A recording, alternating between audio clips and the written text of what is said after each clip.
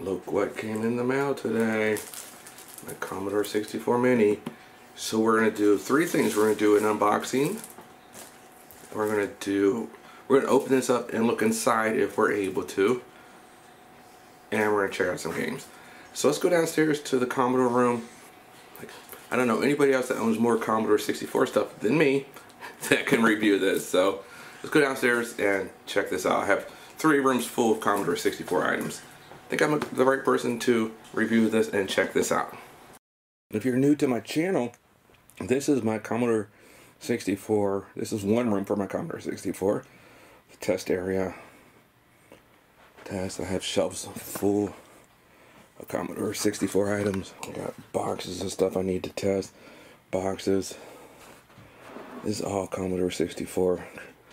Over there's all Commodore 64. Those are all Commodore 64. And then in that room and the other room is all Commodore 64 stuff. So I know a little bit about a Commodore 64. Let's go ahead and open this up.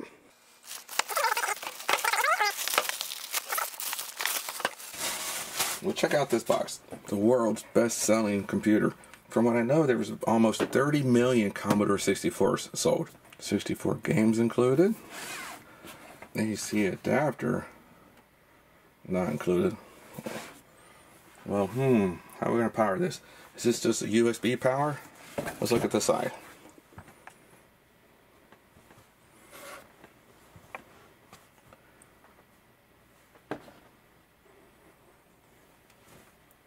Look at the other side.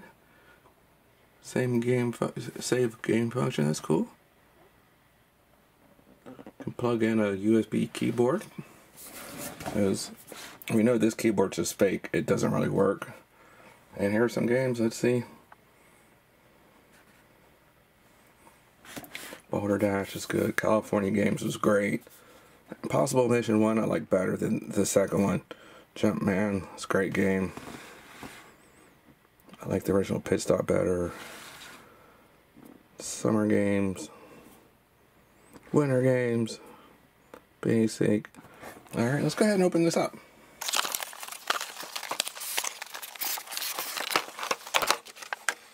Alright, look at that. That's a nice little box here. Well, we open this up and we get our first look. All I gotta say is, look how cute that sucker is. Here's my hand. There's the joystick. Alright, let's get in here and open this up.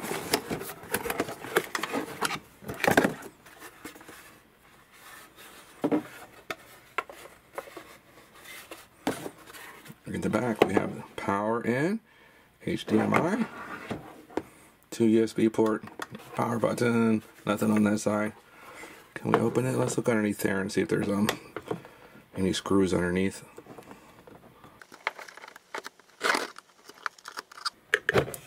Alright, I need a little screwdriver.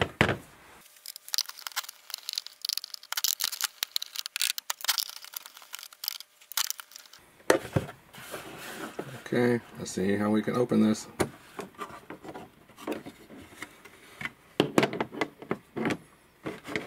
There we go. We have the inside of the Commodore 64 Mini. So this just goes to the light up here. Not much in here. There's a little plug over here for something.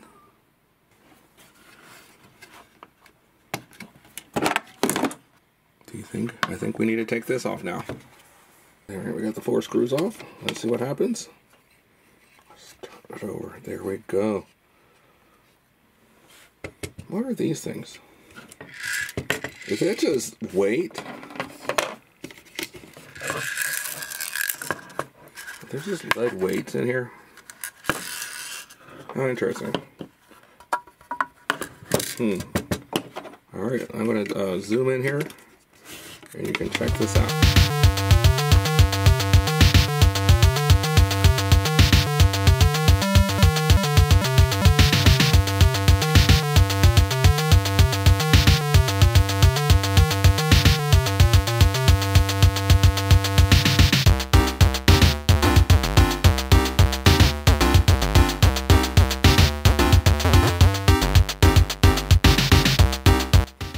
So we're gonna go try some games. post in the comments below what were some of your favorite Commodore 64 games.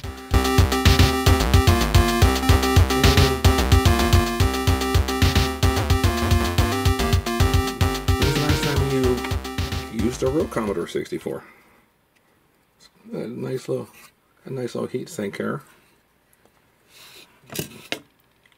on the back of this. Alright, let's put it back together and find something to plug this into. Alright, because I have a real Commodore 64 setup here, let's compare the two. There you go. There's the original, there's the mini. Of course, these keys don't work like these keys do.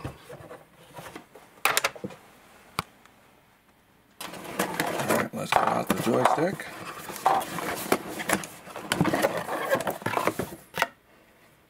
It's a USB. It's like a pretty nice joystick.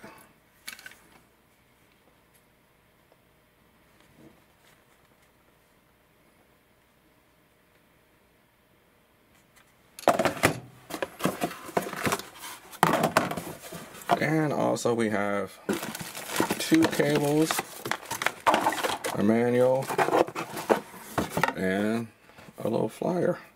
It's a quick guide. We have basically 4 pages in English, and that's about it. I don't think there's like much to know here. We'll plug it in, the USB. We gotta plug it in at HDMI. So I gotta go set that up. Alright, so I had to move upstairs to a bigger TV. So now we have it on a 55-inch TV. Let's see how that looks. Okay, we have sound.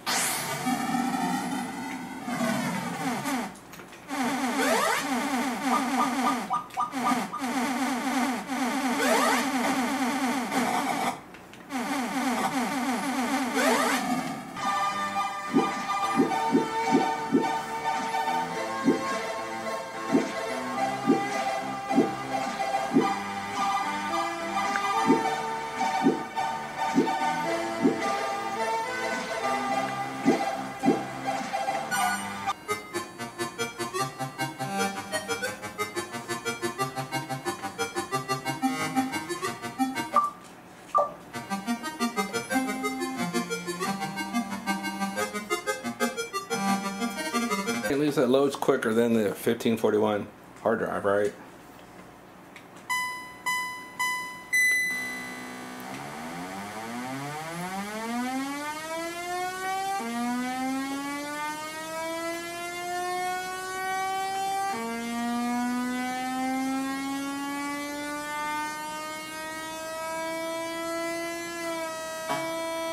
Oh, that's touchy. Oh yeah, those controls are really touchy here.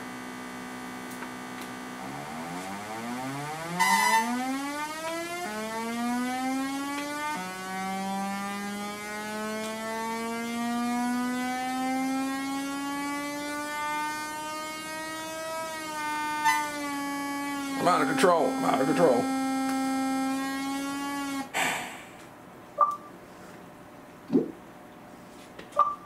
Virtual keyboard over here at the side. Don't think we need that. Change the game.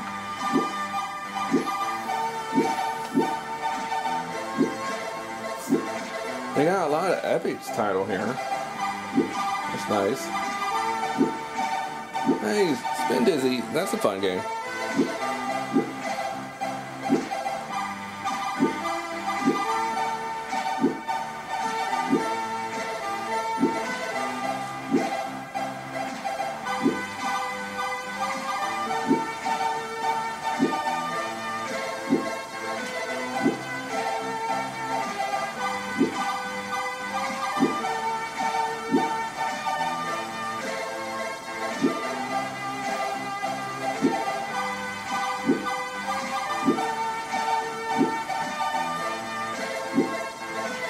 There's why I like the original Impossible Mission. I don't know why.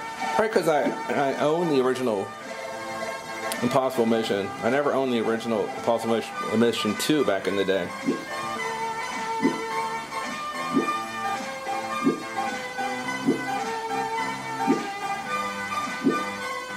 This game's pretty fun.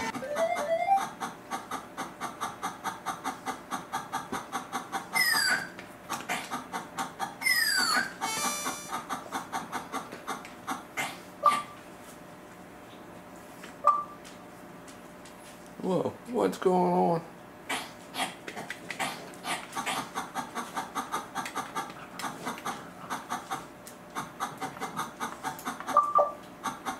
I think I need a manual for this game here. I forget how to use my sword.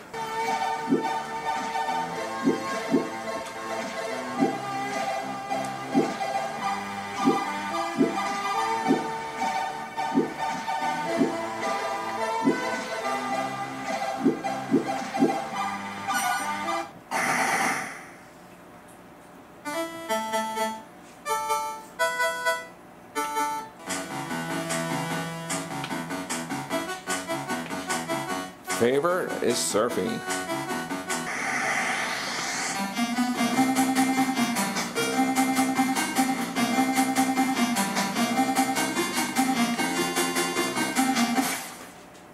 Wipeout.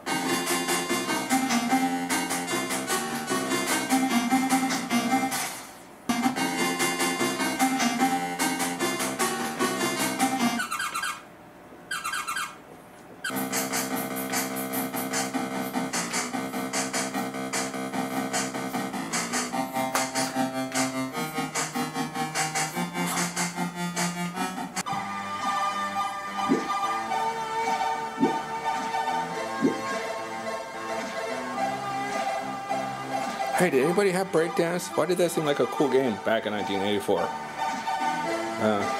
Yeah. Boulder Dash, that's always fun.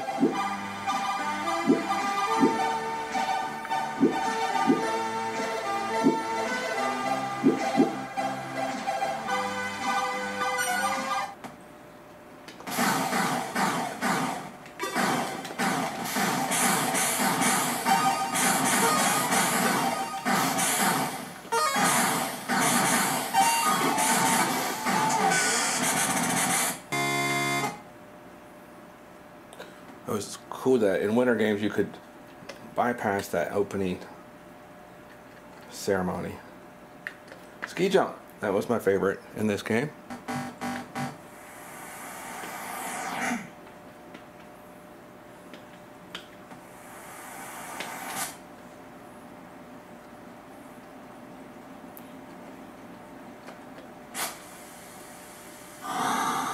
Yay!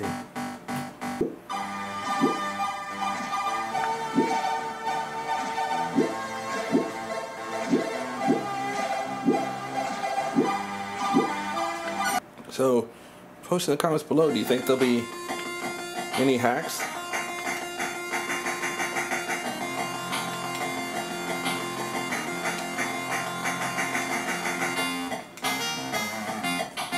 Yeah, any hacks for the 64 Mini? Add more games?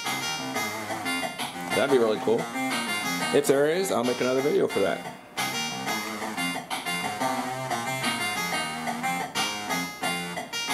Alright, post in the comments if you'd like to see me demo anything else on the Commodore 64 Mini.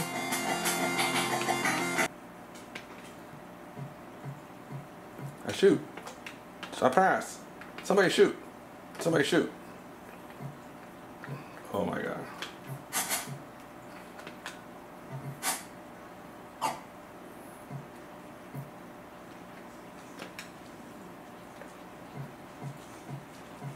Alright, post your comments below if you'd like to see me